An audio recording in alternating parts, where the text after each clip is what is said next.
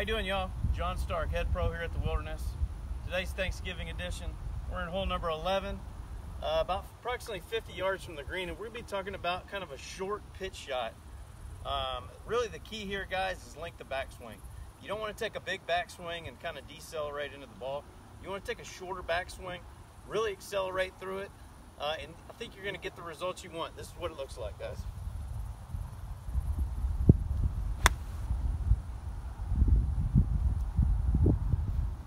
That's your Pro Tip Tuesday. Thanks for watching, guys.